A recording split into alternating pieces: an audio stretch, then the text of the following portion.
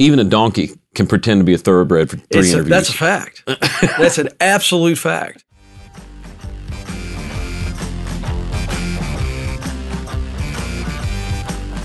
Helping business leaders grow themselves, their team, and their profits. This is EntreLeadership. Now, here's your host, Ken Coleman. Coming to you from the Music City, this is the broadcast of Leaders, by leaders, for leaders. Thank you so much for joining the conversation. On this episode, we're going to cover one of my favorite topics, culture. Our feature conversation is with William Vanderbloemen. He's the founder and CEO of Vanderbloemen Search Group. Got a brand new book just out called Culture Wins. This guy's sharp, and he's in the search business, placing people in the right place. So he understands culture and has a great winning culture in his own company. You'll hear about that in the conversation. And of course, we're going to give you a couple of great resources from EntreLeadership and Infusionsoft. You don't want to miss my conversation with Chad Kirby from Infusionsoft. A lot of fun and very, very practical. So let's get to it. William Vanderbloemen's new book is entitled Culture Wins, The Roadmap to an Irresistible Workplace. I got to tell you, I love the subtitle, and I think that he actually can help you get there. I believe it. The book is great. I enjoyed this conversation. Now, you're going to need to listen well and pause and rewind. I think it's this kind of conversation, and you don't want to miss, at the end of the conversation, William is going to give you an opportunity to get the culture tool that he mentions in our conversation. So don't sleep on that. Here is my conversation with William Vanderbloemen. Well, this is a big treat. William Vanderbloemen in studio with us, longtime friend of mine and Dave Ramsey, and of course our organization. Excited about the new book, Culture Wins, The Roadmap to an Irresistible Workplace. And boy, we talk about culture a lot here. And so this is not a new conversation, but you've done some really cool stuff. I'm going to highlight some chapters and tee you up momentarily, but I love the word irresistible in the subtitle. And I know you're a professional communicator and you thought about that. So when we hear irresistible workplace, I mean, that's what I love where you're going here. What are you doing overall here with this book? Yeah, first of all, thanks for having me on the show. Oh, absolutely. You guys and your culture here are highlighted throughout the book, and Dave was real generous with his time with me. And if every workplace would be like this, then we would solve a really big problem. Because from what we've studied, we found, you can read all kinds of different studies, but 2 out of 3 Americans hate their job. That's absolutely right. Not sort of dislike or meh, but hate. And it's almost like the last place they want to go. So what would happen if you could capture some principles that would enable people who are building workplaces to make a place people wanted to come to? And if you're hiring, you don't have to go, as my great-grandmother would say, scare up some people to come work there. Right. There's kind of a line out the door of people that want to be there. What would it take to build that? That question started getting answered just sort of by accident at our office. Yeah. And a lot of the cues we've taken as we built our company came straight from EntreLeadership. I can draw a straight line from any success we've had back to the week that Adrian and I spent in the EntreLeadership class way back. We were in Orlando. I think you guys only had maybe 300 employees, and you're up to what, 40 million now or something like gosh. That? Yeah. I mean, we got to be approaching 650. Is that right? Somewhere in that range? Wow. Yeah. Unbelievable. So, the idea is we've had some success. We've won a few awards similar to the awards you guys have won. And we started to say, rather than just tell our story, we get asked all the time, how do you win culture awards? Rather than just tell that story, what if we interviewed CEOs and founders of companies that are winning awards all over the country and see if there are common threads and see if there is sort of a roadmap so people don't have to figure it out on their own. Yeah. You have a unique vantage point. I want you to just summarize your business, but because of your unique role and the role that your company plays for other companies, you really do have a behind-the-curtain viewpoint here. Yeah. We're an executive search firm. Our backbone is churches hire us to find their pastor. We also have businesses that hire us. You guys have hired us. It's almost always a values-driven business, like almost a faith-based business, or maybe a relief organization or a school. And it's usually higher-level recruiting. So when someone says, oh, gosh, I need help finding a senior leader, they're not having a good day. It's usually because they've banged their head against the wall for a while, or because that's just how they choose to do business. So by the time they call us, it's already, even if we're meeting them for the first time, kind of a high trust relationship. They let us see the good, the bad, and the ugly. And it does give us a little bit of a unique vantage point into how an organization works and what their culture looks like functionally or dysfunctionally. All right, I'm glad you mentioned that.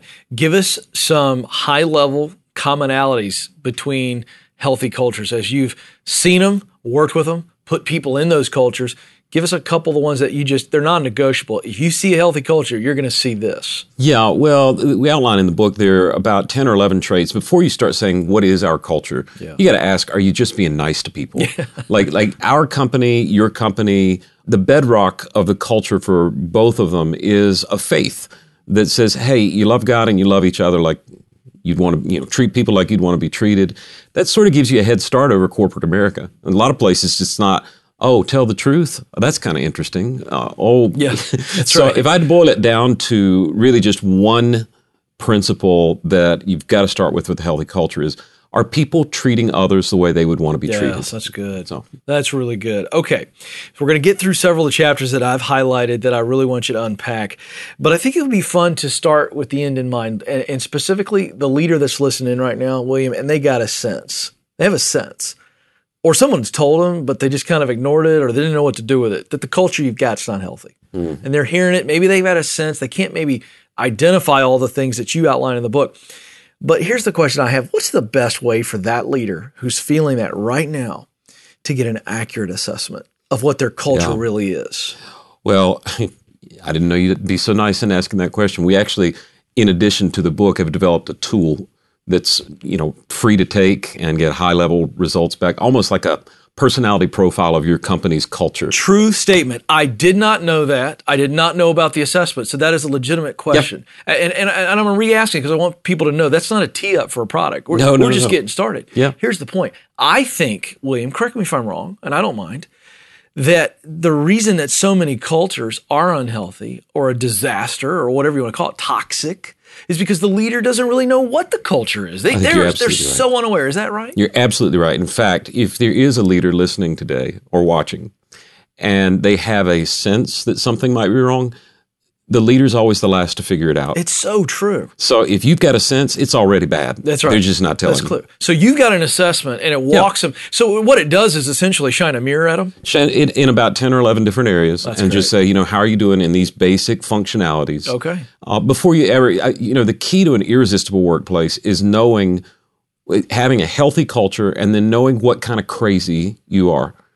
Really good companies are crazy. We're crazy. You guys are crazy. Yeah. But you've got a handle on what that craziness is like, right? We acceptable crazy and not acceptable crazy. Exactly. Good. Encouraged crazy and discouraged crazy. Well, that's a great setup. That's chapter 3. And I did want to spend some time there. Let's unpack that a little bit more because we hear crazy and we go, whoa, wait a second. And Dave will say all the time, and this practice here. He'll say, look, the reason we hire so much off of internal referrals is because we want to keep crazy out. So if they're crazy, we're trying to keep that out. However, what you're saying is it's a different kind of crazy. And here at Ramsey Solutions, it's based on the crusade, which is one of our core values. Yeah, we're weird. We do things differently than most companies. I've found that the key to unlocking your particular culture, your DNA as a company, it's not go and copy what Ramsey does or copy what Vanderbloemen does. That's not going to help you at all. Your culture is something that's already embedded in who you are. Mm-hmm. And the key is finding the best parts of it and lifting it up and enhancing it and encouraging it. And is it crazy? Yeah, here's newsflash. If you're working with humans, you're working with crazy people. That we are all a little dysfunctional. Right. So, for me, Ken, it sort of centers around, here's a question leaders can use to just tee up a conversation about culture, right? Okay. When we're functioning at our very best, what are we doing that's common to us, but uncommon to the other teams that we see at other companies? So what kind of crazy are we? It's not the leader going off on the mountain and finding the 2 stone tablets and coming down with culture. That's right. If anything, it's an archaeological dig at the bottom of the mountain saying, okay, what have we got here? Yes. What's the best part of it? And how do we unearth that uncommonness or that craziness and start to lift it up as a value? Yeah. I want to stay here because you just said something I think is so important, and I want you to really challenge us.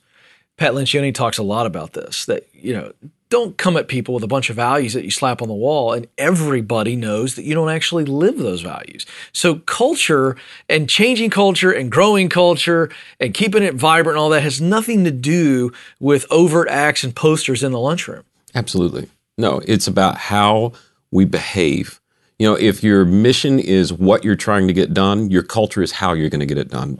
It's how we function as a family, how we function together when nobody's looking. What kind of crazy are we? And that's going to get more important as years go on. We've got a huge demographic shift happening in the workforce all over the world in every sector. You've got baby boomers retiring. You've got nobody our age. That's right. Just by birth rate. Yeah. You've got a ton of millennials behind that. Yeah. They're the number one demographic. I want to point this out. They're the number one demographic now in the American workforce. Absolutely. Millennials. So absolutely. You're exactly right. Barna did a study some years back and asked a question of different decade-born people, different generations, right? What are the 5 things you want to get accomplished by the time you're 35?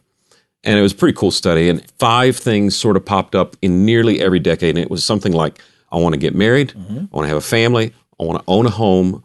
I want to be on a career track. And I want to have some financial stability. You ask the millennials that same question, the only one that shows up out of those 5 is financial stability. And it's probably because you guys have been around a while now.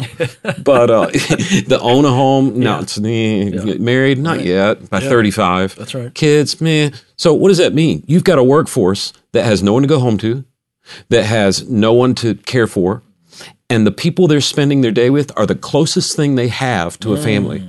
Yes. So the businesses that will say, all right, how do we turn this place into a family? How do we turn it into a place people want to be?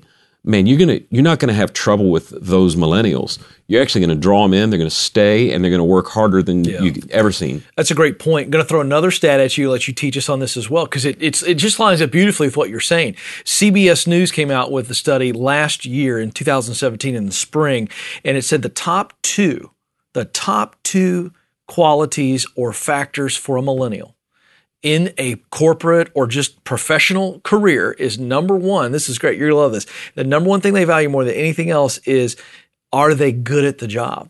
So they are a strengths-based generation. They're thinking, I got to be good at this. And then the second thing, and they're right close to each other. So they're really the same. And that is, does the work really matter to me? Absolutely. So this speaks to culture. It speaks to purpose, too. Yeah, well, for them individually, yes, but they're going to be attached to an organization that is actually have a very clear, this is where we're going, it's missional. Yeah, this is why we're doing what we're doing. Simon Sinek's talk, the why before the what. It's just one of the best there is, and it explains millennials like crazy. If you can build your culture around that mission and start to bake it into everything you do, you won't need stickers on the wall. You won't need plaques. Yeah, that's well said. That's exactly it. That's what I wanted you to tell our audience. Okay, we're going to jump to chapter 5. Stop culture leaks. So what is a culture leak, and then how do we stop it? Yeah, one of my mentors said, and I doubt he was the first to say it, when you talk about strategic vision, he'd say vision leaks. You have to keep repeating the vision over and over. I think culture leaks. One phenomenon that happens, and you guys have been named best place to work many years in a row now, right? Yeah, about 10 years. Yeah, about 10 years. And if it's like Houston, we've received the same type of award. They break it into small business, medium-sized business, large business. Okay. So if you're a healthy company and you're growing, your culture is going to leak. If you're an unhealthy company with bad culture, you got a whole different set. But even if you're succeeding, it's going to leak. Well, why do you say that? Well, if you look at those different sectors in the best places to work, like small, medium, large, they all take the same test. They all come out with a raw score. It's the same control for everybody. The highest scores are always in, not the big companies, but the small companies. Because it's 5 people sitting around a table in one room and everybody knows what everybody's doing. But as you get bigger and silos begin to happen, which are not a bad thing, culture begins to leak. It becomes more important the bigger you get to start to build into the entire life cycle of your employee cultural indoctrination. We do it from when we're interviewing and recruiting all the way to a termination conversation. Now, give me an example, maybe one thing that you're doing, walking them all the way from starting to when they've got to leave. Yeah. So let's say, we get finished with this and we'll have an offline conversation about how you're unhappy with, Entree and the producers are driving you crazy. Right. So I want to interview. So we fly you down to Houston and we interview you and we're like, Ken made an impression. And we don't just let you interview with me.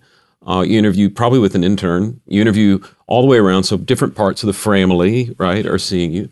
And it'd be more than one interview. I think y'all are familiar with doing more than one interview. Man, no question. I told Dave one time, I think I could probably place somebody in the CIA quicker Oh, than no here. question. Yeah. No, you could actually vet a nominee, like a presidential nominee that has to be approved by Congress faster than you could get hired here. Let's just go to the nth degree. It's working. Hard to argue it. You know, Dave said in the interview I did with him in the book, I said, he told me he was up to like an average of 14, 15 interviews before a job. And I said, yeah. And he said, yeah, because you know what? Even a donkey can pretend to be a thoroughbred for three interviews. That's a fact. That's an absolute fact. Yeah. So we interview a couple times. We get excited about you. We're like, oh, man. So one of our values is called ridiculous responsiveness. Okay. Like we just really believe speed wins. We don't think anybody gets back to anybody. We think that if you return a call, return an email personally, not automated stuff, that you will have a competitive advantage over everybody else. It's ridiculous. So in our sales and marketing team particularly, if an inbound lead comes to us, we expect that to be personally answered within 60 seconds. Wow. Okay. So you've come down, you've done your couple interviews, we like you. Probably 10:30, 11 at night, you're going to get a text from somebody, maybe not even anybody you talk to at the company, but somebody else. Sure. And they're probably going to text you and say, Ken, man, heard you at the office today. It was so good. Just wondering, we're sitting around talking. Do you have any idea what the odds are that the Houston Texans are going to win the Super Bowl next year? And you know, if you don't text back and you're in bed, it's whatever time, 11 o'clock, you're not going to lose the job. But if you text back within a minute, it's like, interesting. That's the same kind of crazy we are. Yeah. Now, if you text back within a minute and you say, I didn't know offhand, but I checked the Vegas odds, and right now it's 50 bajillion to 1. Yeah. Right? That's even better. Yeah, that's even better. And if you say, and 50 bajillion to 1 is a lot, but we all know the Texans are never going to win the Super Bowl, not just next year. Well, now, so we have two other values you've just hit. You've solution side living. We get asked to solve problems other people can't solve. That's right. And we also place a value on contagious fun. Right. So you're snarky with us. Yeah. You've shown a solution. You've responded within 60 seconds. And one text. Now, I can't ever use this example again. Right. But no, that's really good. Interviewing on the front end to see, are you our kind of crazy? And doing it when you're not in an interview context. Yeah. And see, that leads into chapter 6, where you're hiring for culture. So you're doing these tests to say, let's just see if they're already where we are. Because that's a game changer for you. They get moved up the ladder. Yeah, well, an interview with us starts with us trying to talk you out of being here. You know, I'll pay for a quicker flight home. Right. If you like these things, you need to leave. Right. I'll just pay for your dinner. Right. Go take your wife to dinner, and it's on me, man. Sorry. And we kind of, through reverse psychology, walk through our 9 values and say, here's where people that like this are never happy here because we're the weird one. Right. And then all of a sudden you flipped it around in the interview. So you're not calling them the person that doesn't fit in. You're calling yourself the misfit. That's brilliant. And that way you don't have to say, you know, Taylor, you keep going through the boyfriends. Maybe they're not the problem. Right. That's so true. It's so great. Great Taylor Swift reference there. That's the first one on the EntreLeadership podcast. Can we make a note of that, guys? That's brilliant. Or maybe she's doing it just because she knows she's going to get a hit song out of it. It does tend to work, right? She's got a good formula. If you can make yourself the misfit as the company, it puts you in a positive light. It is a difference. I made a mental note. And so I thought it's different to say, hey, Larry, you're not a good fit for us. Or, hey, Larry, I don't think we're a good fit for you. Yeah, you would. Very big difference there. And you almost help them self-select. Yeah, you hate us. That's so true. So true. All right, the culture whip. I love this. This chapter jumped out at me just because I love the title. It was almost the title. Of the book. I was wondering that. Yeah, and folks our age and younger loved it. Folks older thought it had something to do with like yogurt and probiotics or something. Like, oh, yeah. They didn't get that it's like kind of food. Yeah, the House Majority Whip. And exactly. I know exactly. No, this is the person on your team that's tasked with and paid for driving culture through the organization. Right. And it might be 5 hours out of their week if you're a smaller company. It might be an entire person. Our friends at HubSpot, it's an entire department with a C-suite person that is the chief culture officer. I mean, you can take it all different levels of serious, but you know, you guys believe this as much as anybody. What you pay for is what matters to you. That's right. And if you're not paying somebody to drive culture through your organization, you're not saying it matters. Yeah. And it probably ain't going to get done. Right. All right. So I'm thinking of our audience right now, and they're going, okay, William, but good grief, man, I only got 20 people. Yeah. So let's have fun with this. If you got 20 people, if you got 100, you got 200, you play with the numbers. Yeah. But you know the challenges there. So if we got the small business owner, the culture matters, whether you got 8 or 18 or 88 or 880. How do you, if you can't afford the full-time position, how do you make the culture whip position come alive? Or do you say, I'm pulling Dave Ramsey right now, I'm channeling Dave. Are you saying, you can't afford it, maybe you got to cut another position and it's worth it? I'm just curious what your position is. Well, so the first question is, do you like the 20 people you have? Right, right. So if the answer is no, then we got a different conversation. But if the answer is yes, and you want to keep them, the best investment for retention is investing in culture. I interviewed 150 CEOs for this book. Everyone that I asked this question, why do you spend so much money on this? Dave, why do you throw this kind of Christmas party? Mm-hmm. Retention. It pays for itself. That's right. So, when we named our culture whip, I think Katie was with us when we were about 12 or 13 people. Mm-hmm. And we said, Katie, give us 5 hours a week and not 3 to 5 p.m. 3 times a week, because no one works from 3. I mean, like, right. Yeah. 3 o'clock's when Jesus died. It's like it's a hard hour. So, That's good. I mean, it's a slow time, right? So give us your best 5 hours. That's right. In a block and drive culture. And then it begins to develop itself. And before long, she had named ambassadors from each of the main teams just to give her an hour a week. And it will start to guard itself. But not until you assign somebody the job. And frankly, if you can give it to a millennial, that's awesome. As our mutual friend Craig Rochelle says, if you give them a task, you're just going to develop followers. Right. Give them the authority, and you'll develop a leader. And what we spoke to earlier, a mission. And what you're proposing is a mission. That's right. I mean, it's a cultural mission inside. I think you're right. I think that's brilliant. I will say one place we screwed up. We had a millennial in charge, and she got a couple of her friends to help her be in charge. And all of a sudden, it was all millennials. And all this stuff was getting scheduled when all the rest of us had kids out of school. And so you have to have some balance. Yes. Maybe I hate the word committee, but maybe there's some kind of team. I think that's a good move. Have a boomer and have an Xer on there. Do not schedule something on the night of the last day of school. That doesn't work. That's exactly right. But that was my short-sightedness. I think maybe we fixed it. That's great. Okay, compensation. Chapter 10 is compensation. You say tie compensation to culture. I love what you're doing there in that chapter, and I think our audience is going, what? Wait. I'm just trying to stink and figure out, how do I get a culture whip? And now you're telling me I got to tie compensation to culture. What's that look like? Well, it started for me with a friend of mine, Cliff Oxford, who runs the Oxford Center for Entrepreneurs, probably 700 CEOs of high-growth companies. Yeah, in Atlanta. Yeah, I know Cliff, exactly. Yeah. So I've become friends with Cliff, and I'm a member of the Oxford Center. And he wrote an article for the New York Times a few years back, and it was called, "What Do You Do with the Brilliant Jerk?" And everybody who's listening right now that's working is like, oh, yeah. It's that guy who hits his sales numbers and is a total jerk. Yeah, he's crushing it. And they're afraid, by the way, they're afraid to lose him. Right. We can't lose the rainmaker. No. It's the law partner who colors outside the lines ethically but brings in the rain. And what do you do? So for us, we just started to say, what if we said to everybody, including salespeople, you can hit every number you have, but we're going to have a cultural scorecard on all your reviews. And if you're not killing it on culture, you're not getting full compensation. What if we tied you choosing to proactively live out the culture to how well we're going to choose to pay you?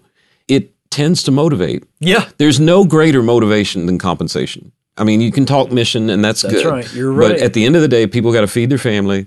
They've got to take care of their world. And I'm laughing right now because you and I both are friends of John Maxwell. He's had tremendous impact on both of our lives. We know him well personally. And when you said that, I could just, and our audience will appreciate this who knows him, I could just hear him going, it's the principle of the pocketbook. I'm making it up, but am I right? That's that's what it is. You hit them in the pocketbook, and that's where you're really going to put the rubber to the road right there. Well, the flip side of that, it also gives you an avenue for dealing with a person who maybe isn't killing it. I'll ask this question of your listeners, and I bet if you took an instant poll, you'd get a pretty high percentage. Like, all right, you can anonymously answer this, right? Does anyone out there have someone on their team who's working just good enough to not get fired. Yes. Mm-hmm. You know, they're not 100%. They're not bad people. Right. They're probably highly liked. Mm-hmm. They're probably a golden retriever. Yeah, that's right. But they're not getting enough done to kill it, and they're not, you know, getting killed enough to fire them. Yeah. Having that cultural scorecard in your performance reviews, huge. Yes. I think when you have that kind of person, 9 times out of 10, it's not a performance or a character issue. It's a cultural fit issue. That's exactly right. And cultural fit is seasonal. Mm-hmm. It can change. Mm-hmm. You can fit in for a while, and then your life changes, and all of a sudden, it's just not. And that's not the end of the world. Mm-hmm. But having a regular pulse taken on how well are you living out culture makes conversations easier, but it also makes, hey man, we're going to have to enter a probationary period because this is not what you think you're doing with culture and how I think you're doing are 2 totally different pictures. And it can even lead to a more pleasant termination conversation. I want to go back to something you just said because you made a brilliant point. Culture is seasonal, meaning that as the company grows, think about Ramsey Solutions, William, at 300 people versus now at 650 and whatever it is. I think it just went to 675. While we were talking. Yes. Yeah. So it is a different world. And some people, like when you're growing, that means the company's changing. Growth and change are symbiotic. It happens together. It's a really, really important point. And I just want you to speak to leaders because, you know, there are a lot of leaders out there listening in that are going, wow, I'm really loyal to this person. They were with me in the beginning, but they're not keeping pace with where the company is now 15 years later. And what you just suggested becomes let's just say a much easier way to have a difficult conversation. Is that correct? I think that's absolutely right. The hardest call we get is from a guy who runs his company or his church and says, hey, you know, William was great when we were here. Yes. And now we're here and the wheels are wobbling and we're going to here. Yeah. And he hadn't done anything wrong.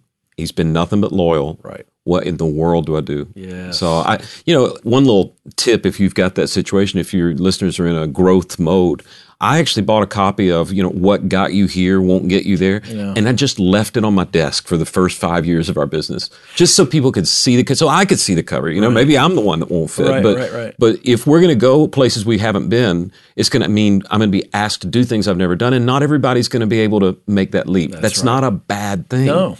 Yeah, that's good. That's so good. I'm glad you shared that. Okay, now jumping to cultural endings. What does that mean? What does that look like? How do we get there? Yeah, so cultural endings, I'm borrowing from Henry Cloud, Necessary Endings, which, oh my gosh. Yeah, brilliant book. Read that book before you read mine. It's awesome. You know, it's just like, look, you're not fitting anymore. And I don't have a performance reason to let you go. I think of one of the people that we had to let go in the early years, and the person's leader was a very young leader, probably 25 years old, and this individual had never let anybody go. So I'm like, look, I'll sit with you through the process, but this is your conversation. Mm-hmm. And they chose to use culture as the barometer. That was really the way this chapter started. It was like, okay, Ken, look, here are 9 values. Score yourself 1 to 10 on how you think you're doing. I'm going to score you. Let's match up. And, you know, if you say you're 7 and I say you're an 8 or the other way around, fine. But if you're saying you're a 10 and I'm saying you're a 2 in a couple areas, we need to have a conversation. That's right. And that's exactly what happened. And this individual that we had to let go, when they did work, it was brilliant. It was just awesome. Mm. But he was pulling us off task. He wasn't happy.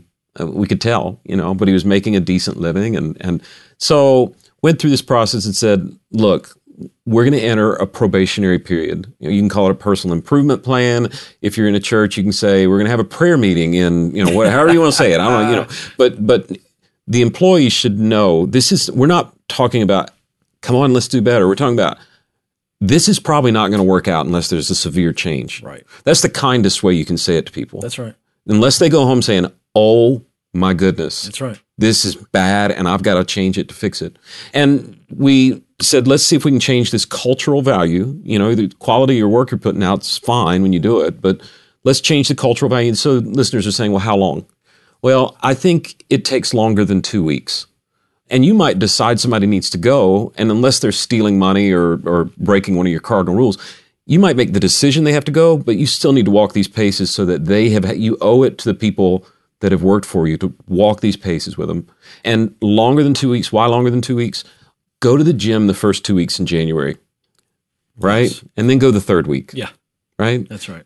Change can be faked for 2 weeks. That's right. It can't be faked for much. That's why all those churches you and I know have 40 days of this and the 50-day adventure. That's right. You got to get on out, not forever, but we usually say 60 days. And so we measure it, and you have to have a couple meetings, and then yes, it takes time. Sure. But have those meetings, and are we getting any better? By the end of the conversation, this employee who we're all still acquainted with, and some of us are still pretty close friends, he was like, yeah, this isn't changing. Right. And so we had to move to the hard conversation. Then we're going to have to make a change. Mm-hmm. And it wasn't a surprise. That's right. And it wasn't tied to, I'm not a good worker. And it wasn't tied to, they don't like me, right? It depersonalized the whole thing. Yes. And it goes back to the interview. It's like, Ken, we're crazy. Yeah. You're just not as crazy as you used to be. Yeah. You're more sane. Yes. You're more like Right. other people. That's right. We're weird, and we got it. And at the end of the day, I was so proud of this young woman who was the leader who had to let this guy go. She said, when you do work, it's good. We like you as a person, but we have to protect the culture of this place. And if the culture isn't matching, that trumps everything. Yeah. Wow. So good. He is William Vanderbloemen, and the book is Culture Wins, the Roadmap to an Irresistible Workplace. Again, you're somebody who's living this, not just writing about it, and that's always refreshing. You're a big friend of Dave and Ramsey Solutions and EntreLeadership, and we're so grateful to have you in studio with us. Thanks for hanging out. Thanks so much, Ken. Appreciate it, and appreciate all y'all are doing to bring hope to the world. All right, I told you that we were going to give you the culture tool that William mentioned a few times in our conversation. What is it? It's a 20-minute full staff engagement survey with 8 key identifiers of healthy teams. It's 100% confidential, and that's huge. And it's free. That's huge as well. Here's how you get it. info.vanderbloemen.com. Now, I'm going to spell that for you. That's VANDERBLOEMEN,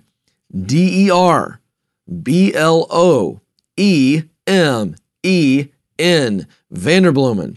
info.vanderbloemen.com/culture-tool. Now, I know you're going, good heavens, Ken. Well, trust me, it's worth it. Type it out, rewind, pause, type it out, go get it. This is going to be a game changer, I promise. Our free resource from our EntreLeadership team this episode is our Culture Tree tool. What does a winning company culture look like? We've got a PDF for you that's going to help you see it. And then once you see it, you're going to be able to implement it. Here's the deal in the long run. If you don't have your team on the same page as you, if they're not truly passionate about what the company's mission is about, the company will be limited in its ability to succeed. In this PDF, we're going to share 6 ideas that can help you turn your company into an amazing place with amazing culture, where team members and you love to work and love to work together. This will revolutionize your business. Here's how you get it. Text the words Culture Tree, there's no space, Culture Tree, to 33444. That's 33444. Well, I told you about Chad Kirby at the top of the program. He and Infusionsoft given us a great resource. It's called Harness Your Inner Genius. It's an ebook and it's free. This is really cool. I've read it. It's a lot of fun. And so I had Chad join me over the phone to talk about this ebook and how it can help you.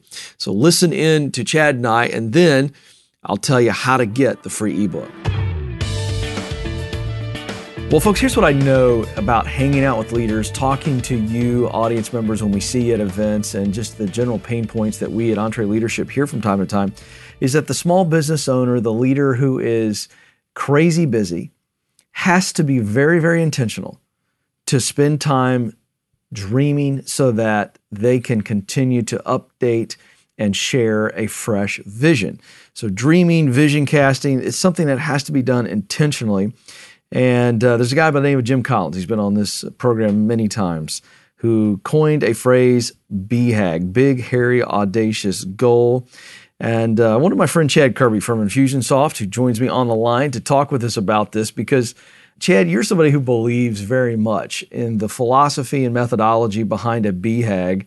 Why is it so important that every business owner understand this concept and then begin to plan and execute around it? Ken, years ago I was speaking at a conference with Michael Gerber, who's written books on entrepreneurship, and he made this statement. He said, "Your responsibility as an entrepreneur is to be the chief dreamer." And as he said that to a group of CEOs, they looked at him and thought, you know what, he's right. But for some reason, we get caught in the trenches. And what a BHAG does is it pulls you out of those trenches and sets you back in your place as the chief dreamer of going, okay, I'm going to set a big, hairy, audacious goal. We just finished up our last big, hairy, audacious goal. We called it the Everest mission just last year. And now this year, our new big, hairy, audacious goal is our mission to Mars, where we want to simplify growth for 5 million small businesses. And right now we sit back and go, wait a second, 5 million small businesses, there's no way. But that's the big, hairy, audacious goal that drives us every day. Well, how do we balance this? So you've got some people who never spend any time dreaming or casting a vision around a BHAG, Chad. And then you got others who they spend a lot of time on it and maybe they don't spend enough time in the operational side of things. The point is there needs to be a balance here. It's not, 100% one, 0% the other. How do we strike that balance? I think the first problem is people don't set the BHAG because they're afraid of failure. And so they don't want to put it out there. But what they don't realize, and I love this analogy that we use here at Infusionsoft, is that when Babe Ruth points to left field and says, I'm going to hit it in section 116, when he hits a home run into left field and hits section 118, no one's complaining. No one's going, oh man, I can't believe he missed that. But there's a fear built in within all of us where we're going, oh, I'm nervous about setting this BHAG because what if I fail? And so you have that driving. Then you have the people that are just perpetual dreamers and they don't want to go and execute on anything. And so I like what Dave says when Dave talks about if someone shows up at his door dating one of his kids and says, and Dave asks him, what do you want to be? And he says, well, I'm a dreamer. That's a short conversation with Dave, right? Yeah. But the reality is if you're not doing anything each day to fulfill that BHAG, then you have fallen into that just simply dreaming category. Yeah. Well, what I love is you've got a great ebook that Infusionsoft has put together, and we're giving this to our audience. Harness Your Inner Genius, How to Dream Big and Grow Your Business. So really that beautiful combination there of being a vision caster, but also being an executor. So tell us a little bit about this ebook and what our listeners are going to get out of this. The ebook answers the very question that you just asked, and that is, how do I dream big while doing the things I need to do to execute on the dream? And so as you read that ebook, you'll see, okay, wait, I'm capable of more, and yet here's how I can become more through the execution of it. All right, folks, so this is another free resource. That's all we give you from Infusionsoft because they're so generous. This is the ebook, again, Harness Your Inner Genius, and you can get the link to be able to download it in this episode's show notes. So if you're rolling along and you're not sure what episode, just go to EntreLeadership.com podcast and click on this episode. You can get it there in the show notes. Chad Kirby, always good to talk with you. Am I going to see you very soon at the summit in San Antonio? Absolutely. Love EntreLeadership. Love the summit. Greatest event of the year. It's going to be fun. Now, what is it going to take for me to get you to go down the water slide with me? I thought that was already planned. Okay, I was already counting on that. All right, very good. Very good. We will see, my friend. Maybe we'll get the old GoPro out. Yeah, we'll bring out the GoPro, and then we'll have a link to that. Oh, yes. Oh, yeah, there's a free resource. That's what people will flock to for sure. Oh, boy. I'll be pasty still at that point of the year, so we won't release that video publicly. I'm sure you understand. No, absolutely. We need to. That needs to be released. Okay. Well, I'll tell you what, folks. We're going to get back to the episode, and Chad and I are going to hash this out with our legal counsel as to whether or not this footage will be released. Chad Kirby, always good to talk with you, buddy. Thanks, Ken. Big thanks to Chad Kirby and Infusionsoft as always. They provide so much value to us and to you. Here's how you get the free ebook, Harness Your Inner Genius. Go to the link in this episode's show notes at EntreLeadership.com. Click on podcast, it's episode 255, and you'll see the link to the free ebook, Harness Your Inner Genius.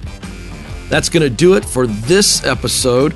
So thankful for you joining us on behalf of Will, the producer, and Jim, the engineer, and the entire EntreLeadership team. We appreciate you so much. We'll talk with you again very soon.